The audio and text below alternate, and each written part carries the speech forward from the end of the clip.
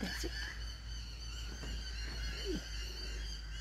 Hi guys, just out here drying my hair, right?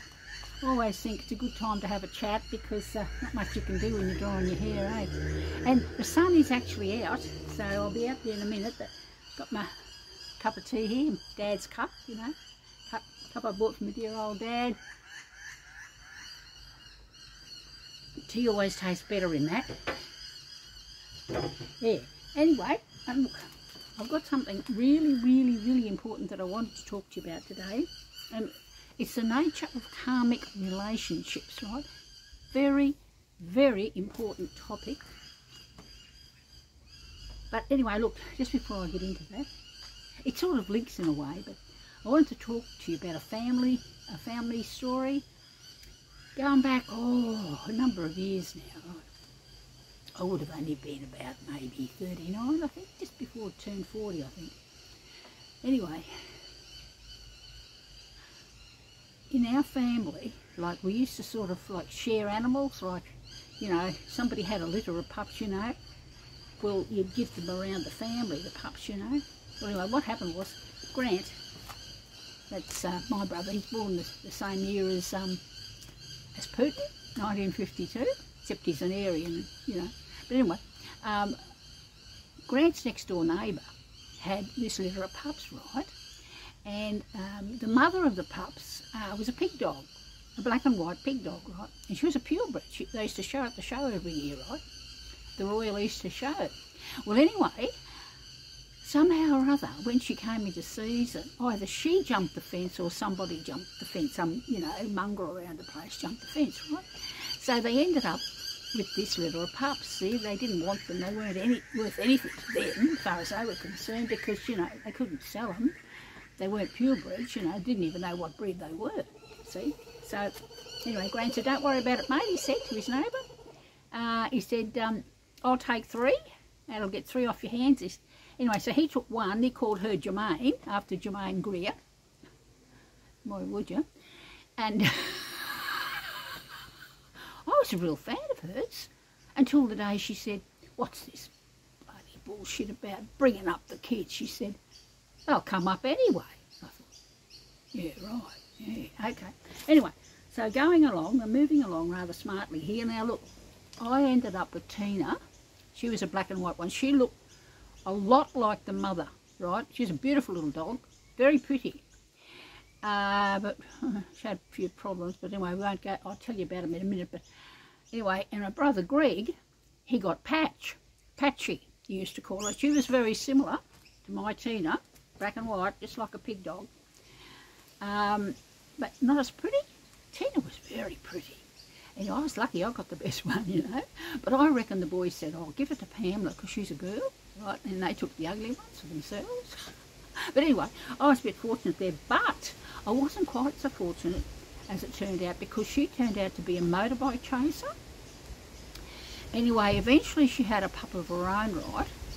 Well, I gave all the other pups away, but I kept one pup, and that was Rossi. He was named after Rossi Motorbike Boots, right? R-O-S-S-I, because he used to sleep in my son's Rossi motorbike boots, and his only little puppy about this big, you know.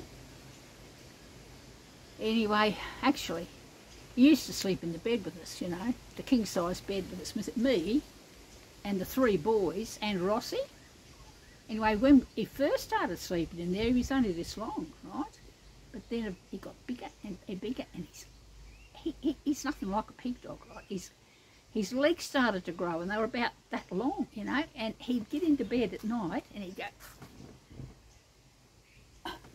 and he'd push the kid who was next to him over, and eventually Daniel, my middle son, fell out of bed one night because Rossi was doing this business, you know, pushing him over. Anyway, look, I'm getting off the track here. Going back to telling you about Tina.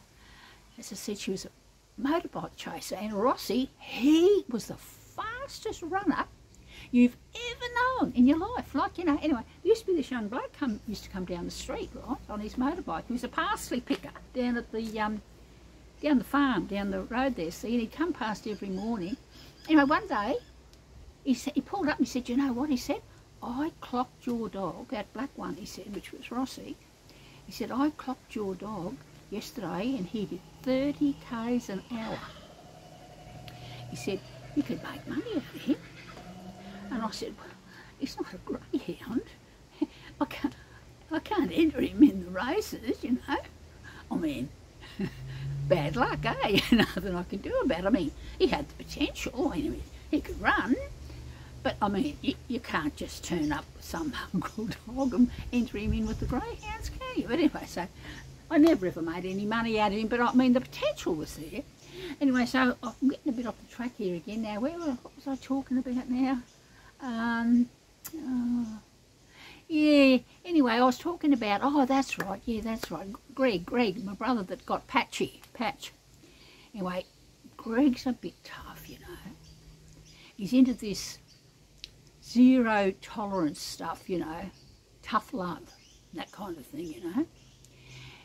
Anyway, he took Patchy home, you know, he didn't have her very long, and he decided, you know, she was adult, so he'd have to teach her not to take baits from over the fence. He reckoned that there were baiters in the area, so he devised this plan, which I was absolutely scandalised, disgusted when I heard what he did. Anyway, so what he did to Patchy, he went out the front with this big T-bone steak, right, but before he went out there with it, he smeared the top of it with mustard, right, dropped it in the front yard, and then went around the back. Of course, wasn't long before Patchy's sniffing around the yard. The gaze and the scent lights on the T-bone steak, and she wolfs it down. You know, she's a mouthful of mustard, and she tears around the side of the house to the water bowl. When she gets there, Greg's standing there. He's emptied the water bowl out, you see. And he looks at Patchy and he says, yeah, and Patchy goes, he says, no, you're not getting any water. You've got to learn not to take meat from the front yard, right? And he stood there looking at it, and the poor bloody dog's eyes are rolling back in her head, you know. Finally, he says, right, okay, you can have your water now. He said from that day on, she never even went out the front yard, so she was never going to take a bait, was she? The front yard terrified her. She stayed out the back the whole time.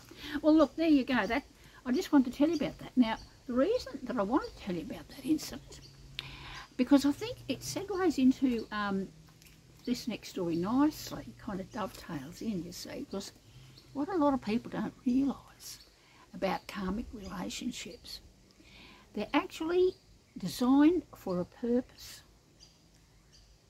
Yeah, see, like, for instance, a bloke, you know, he might be having a bit of trouble sort of curbing his urges, if you know what I mean.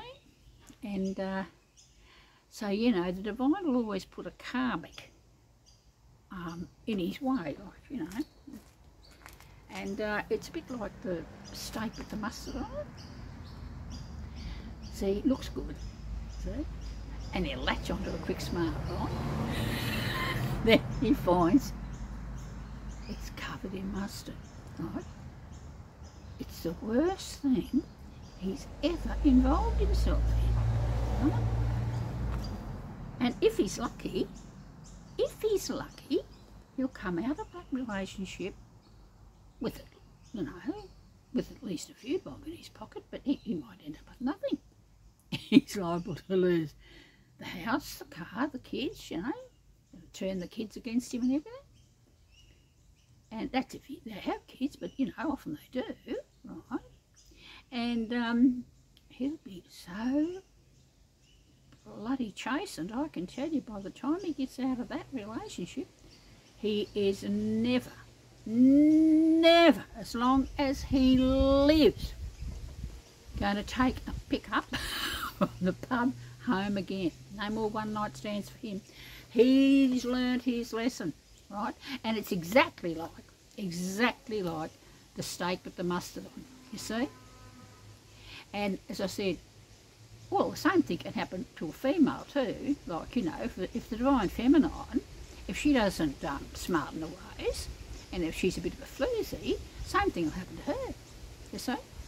And but as I said, these divine masculines, you know, they can be like fallen angels. They can fall from grace, you see.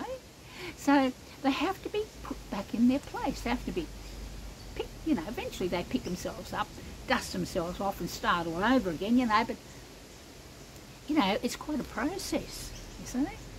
Yeah. I just sort of wanted to tell you about that because, look, you know, a lot of people don't know about this sort of thing, you know. They've got no idea what's going out there in the real world, you know. They just think these things are just what happens to people, but no, they're not. You see, it's all about divine intervention. And once you start to realise that the divine intervened divinely, life's never the same again. No, it's not. Never the same again. Yeah. Anyway, I've got a song to record, so I've got to go and do that, and I'll talk to you again another day. Okay, bye.